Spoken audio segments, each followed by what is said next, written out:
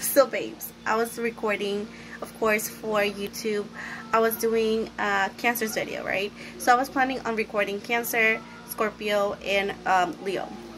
What happened was I was just recording, right? And a card fell, right? And I just, you know, moved forward. I mean, backwards, right? With my chair just to pick it up.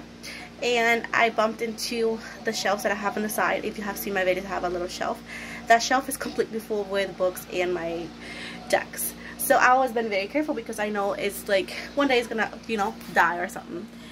Today was a day. So when I was like I was reading that thing, I bumped into it, like I said before, and it just fell forward.